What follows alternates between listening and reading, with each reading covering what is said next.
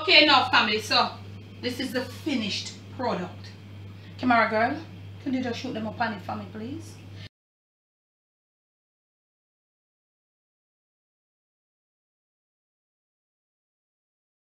Hey everybody, how y'all doing? Are you hey okay? In your neck of the woods? What up? What up? Manners and respect, man. Are your girl Debbie from Donga Yard? Welcome you all to the Jamaican kitchen. Welcome once more. It is the Jamaican cooking journey. All you are new right on over here, special welcome to you. Thank you so very much. We thank you, we love, we appreciate, and we like the love. We love it. Those who are there, who were there with us from the beginning of the journey, and you're still there, so with we, manners and respect. Now today, this video today is definitely another contributory recipe to your Christmas dinner or your Thanksgiving dinner table. Well, you know, Thanksgiving is not like a big thing in Jamaica. Maybe some people who love America or something, and some people who are Americans here and whatever, that few people do Thanksgiving, but it's not anything, it's not a Jamaican thing, it's not, okay? So, if you want it for your Thanksgiving, but this is for Christmas. Now, we are going to do for you today some Barbie fried chicken. There is a video up where I did something similar to this with just wings. Now, I'm going to do all different parts of the chicken. Barbie fried chicken. It is barbecue fried chicken, it should be, but they cut it short and say Barbie fried chicken. Now this is a really loved chicken recipe in Jamaica. All the cook shops, all the local restaurants and all of that where you go to, most days it's on the menu. Barbie fried chicken. If you have come to Jamaica recently or coming at any time gone by, tell me something about if you have ever ordered Barbie fried chicken or your family ever do it at home. Barbecue fried chicken. So we just cut it short. So it's a Barbie fried chicken. This is chicken. I have my chicken here that has been seasoned. Please, family, season your chicken to your liking. Mine is seasoned with just scallion and thyme, garlic, and ginger and salt. That's the way I'm going.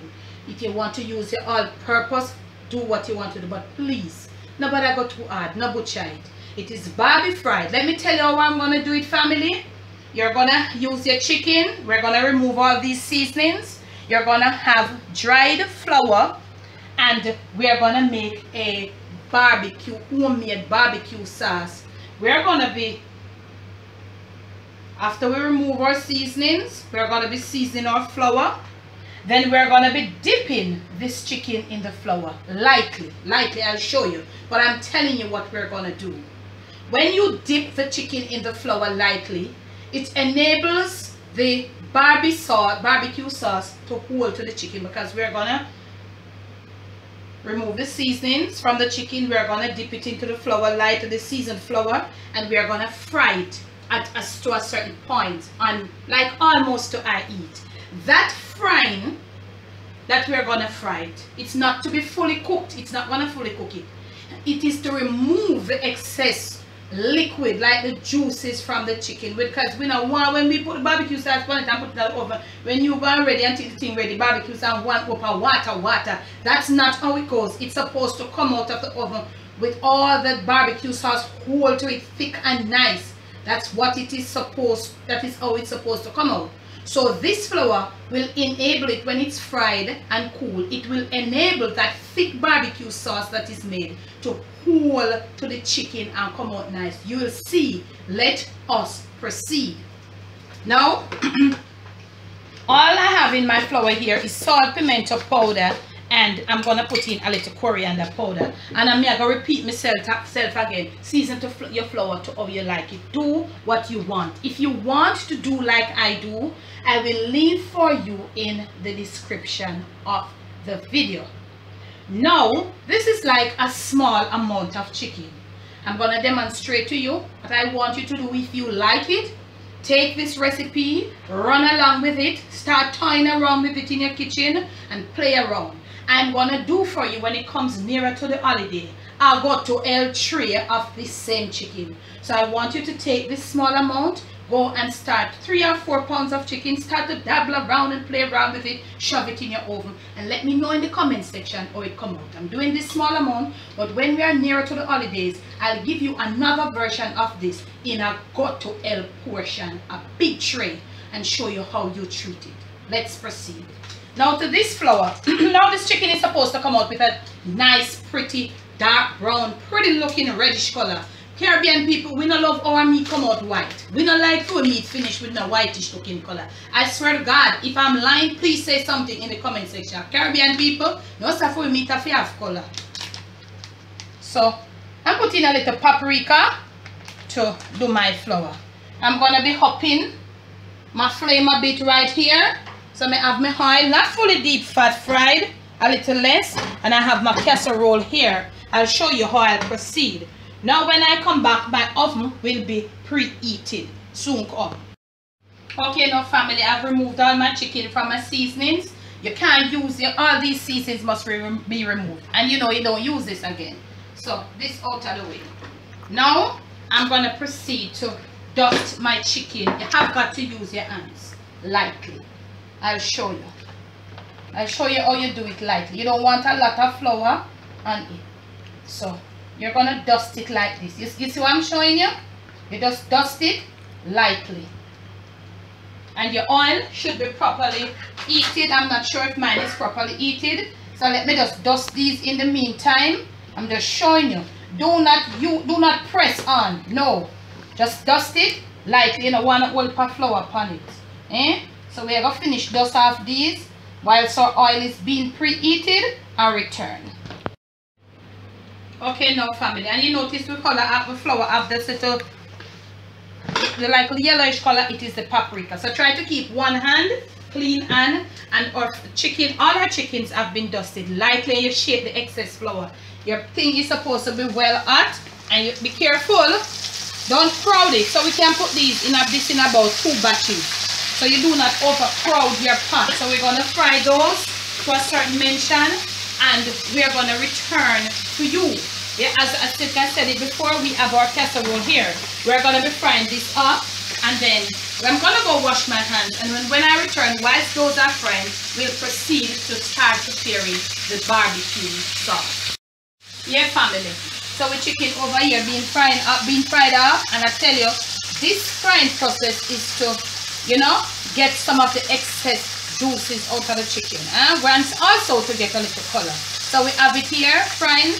We're not quite ready to try. One is fried, get a little, you know, more color than that. So you're gonna have another platter or plate or something. As soon as each piece is fried, you remove it and leave it right there. Okay. Now we are gonna proceed. We are riding and whistling whilst that is frying. We are gonna proceed to prepare this homemade barbecue sauce. And lest I forget, a lot of people were saying in the comment section they would love to know where to get these to buy. But you know what happened? Yours truly made these. I didn't purchase them. You can get them to buy, but yours truly made these. And yours truly, your girl Debbie down a yard, I've uploaded on the Jamaican Barbeque, which is my second channel, a tutorial showing you how you make them and what you use and how you make them. Go check it out.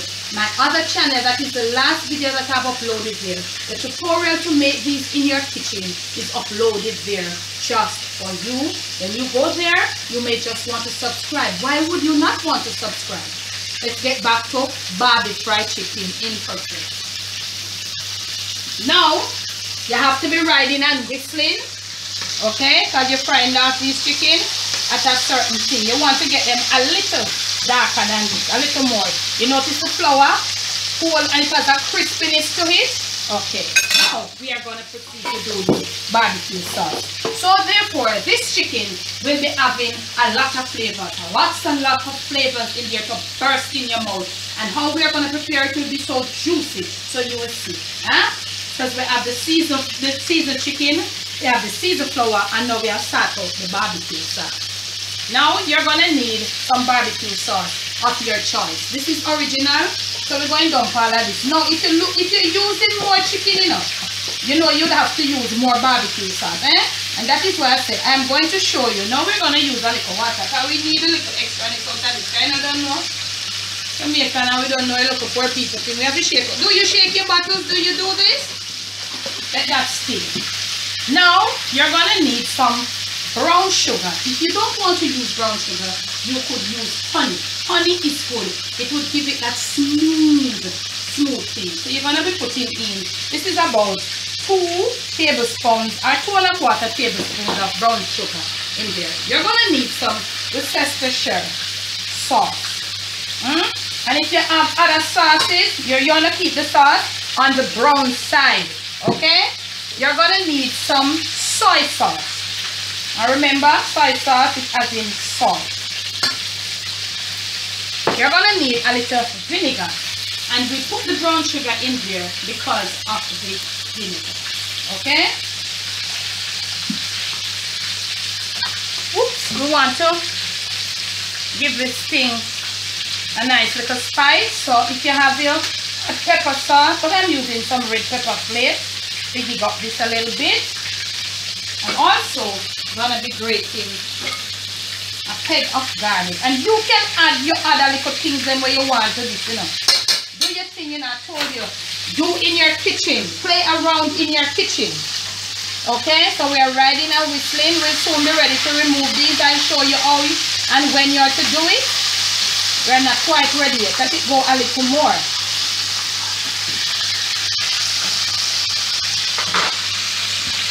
So now you want to come because this sauce must be thick. You want to mix until you get all the brown sugar. My oven there, it is saying to me, Debbie, I am fully preheated now and we are on 175. We have preheated the oven. So it is saying with that beep sound, Debbie, me fully preheated, me ready for anything you have put in on me. Okay? This is what you have. Now you want to taste. This is where you want to see if you get the gig out of barbecue sauce. If you want a little more sugar, you want a little more whatever, you're going to taste. And of course, for one of you don't supposed to know, so we don't want nothing more. The barbecue sauce together with that flavor there. A little, slight little saltiness from the soy sauce. Yes, a little pepperiness from those pepper flakes. Oh yes. And we're going to put in this little rest what we have. Because let me tell you something. We're going to bring this to a boil and turn it down low to come together. Okay? Let's go over here now. Now this piece is ready. We're going to drain it. So you fry them at that.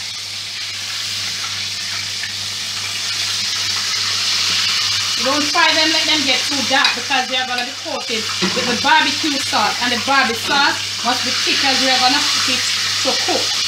Okay, we are going to fry this piece a little more. Now that is happening, we are going to put our barbecue sauce right here on our flame. So bring it to a boil on medium or near to high. And constantly stirring it. Constantly stirring it. We want everything to come together. We want that niceness to come together. So it is where it is, and this is the color that we have. Therefore, this is going to be the color of our chicken. We're going to go now. Okay, we're leaving our barbecue sauce to come to a boil, stirring it constantly. When I come back, I'll show you. We're going to go finish from our chicken. When you see us next, we'll have our casserole being greased. Please to grease your casserole and let it get a little preheat before you put it in there. Okay, you don't want the chicken to stick, right? So we're going to, when you see us back, our barbecue, our casserole will be greased, our sauce will be finished and slightly cool, and our chicken will be fried up. We'll proceed to show you how we're going to coat this chicken with this barbecue sauce, this homemade barbecue sauce. Leave them in the oven to bake. Okay, now family, we cook off a barbecue sauce. And we left it to cool. It's not, you know, it's like barely warm. And we fried off the chicken and we left it to cool. I want to show you something. Remember, I told you that we wanted to fry the chicken to a point. These chicken are not fully cooked though, you know. But we left them on the platter. When you fry off your chicken and put it on the platter, you know if you have no water or drain out of the chicken. You're not supposed to have any excess juices draining out, because that is going to go now to mess with this. Okay, so you have to fry them to a certain point, that when you leave, if you see you fry it, you take it out and you put it on there and you see water draining, put it back and fry it a little more. That is the trick. And that is gonna lead this video here. It's gonna lead me to another video with the baked chicken that I done earlier, but we're not ready for that the tour there yet. Let's proceed. We want to get some of the barbecue sauce out. Look at this. We have to left little car. Look here. We have some people in our family then love a gravy. Yeah? If you have people in your family love only for gravy, come in. Love a gravy? Oh, no gravy, you know. Gravy. Look at this now. Come now. So remember, you know, they tell you, say you must make it, the chicken cool, and you must make the sauce cool. Not much non-drip, so you shake it and you put it there. Alright, next patient, come on here to me. You don't know, say, you don't see you next in line. Where you're moving around and shuffling around and carrying on and going in on. Where you're going in on like that. These are thighs. And look here, please cut the chicken. You know, but I cut them like when we that country I play dolly house and we want the meat for share. Okay? So, this is how you want it. You see how the sauce stick to it? No, and I must tell you, we put a tablespoon of butter in the sauce. I did not remember to, and I did it off camera. I just remembered. Put a little butter in there when you're boiling the sauce. It will, when the chicken is, when it's finished, you will see the sheen that it has. Look at this. So you want to put it there now. Remember, our tray is greased. We did that. I did tell you that I would be doing that, so we did that. Okay. So look at this.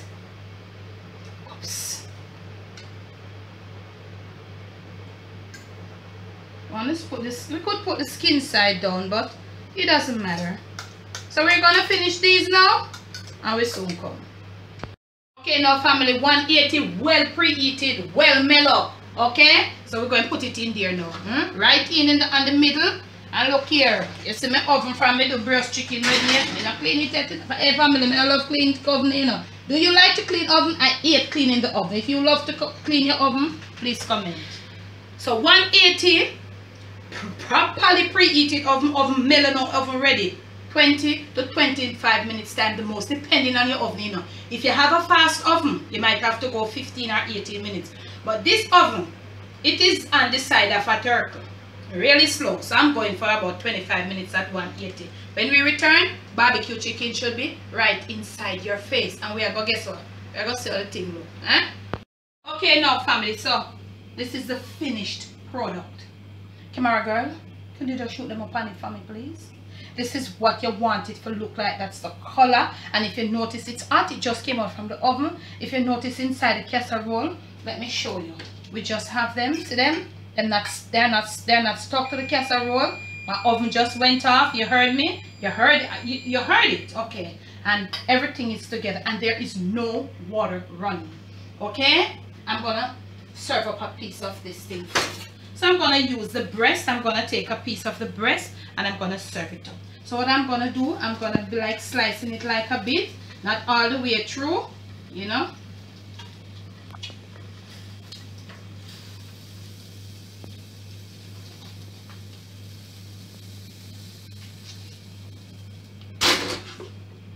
I hope I can get it, and this knife is broad. Oops, family. Oops. Why am I making such a mess? We have a mess going on right here. But that is how it's gonna be. We'll clean our board. So we got a nice piece of breast. Semi-sliced there for you.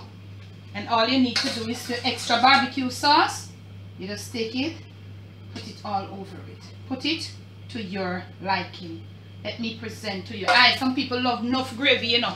Enough of this sauce, and this sauce is the thing. This thing is the bomb. So you need a lot of this. Let me present to you. And what you eat this with? Rice and peas, white rice, a nice fresh vegetable salad, dumpling and banana. From my kitchen to yours, from my Jamaican kitchen to your family table, and most of all to your Christmas dinner table. It is the Jamaican favorite, the ultimate Jamaican Barbe fried chicken. Please do enjoy. Now if you have liked this video, You have to thumbs up the video them, you know, so you have to share them, and you know most of all you're supposed to subscribe. You're not supposed to leave without you subscribe after this one. Okay, when you do subscribe, remember to hit the notification bell. When you slap that bell there, you say what you want to say in the comment section. And remember, some principle and some decency, we strive for that right here on the Jamaican cooking journey. And that is how you're going to be a member of the post notification crew. That is how we're going to shout out your name. You showed us. That is how you show us that you're on the journey, and that is why we shout out your name. Now today's post notification shout out, it goes to Sheppy Bradshaw and also to Joshua Gabriel. They were like right there on point. Sheppy and Joshua, I know I want to eat this, and I know that I love this, you know. Okay? Thank you so much for your support. Thank you so much for your love. Thank you so much. Remember that we have our PayPal donation button up on the channel. We have got our PO box now, and all of that. Thank you so much for your love. Thank you so much for your support. Keep your notifications on. It's Christmas. Debbie from Donga Yard. Bless. No stress.